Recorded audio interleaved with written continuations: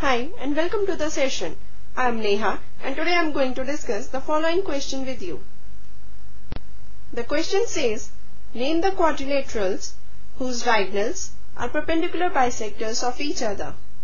Let's see its solution.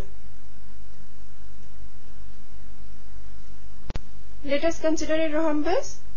Here ABCD is a rhombus, and recall the definition of a rhombus, which says a parallelogram with sides of equal length and the diagonals are perpendicular to each other. That means all these angles are right angles. So we got one thing, that the diagonals are perpendicular to each other, and now as we said that the rhombus is a parallelogram, and in a parallelogram we know that the diagonals are bisectors of each other. That means here the diagonals AC and BD are perpendicular bisectors of each other. So quadrilaterals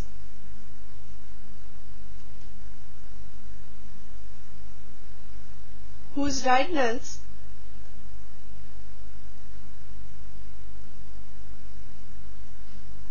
are perpendicular bisectors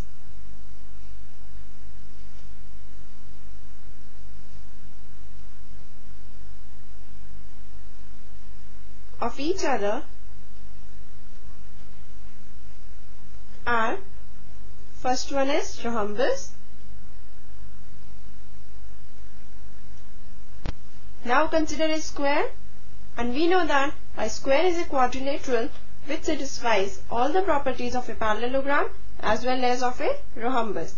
Now, as this satisfies all the properties of a rhombus, that means the diagonals of this square are also perpendicular bisectors of each other.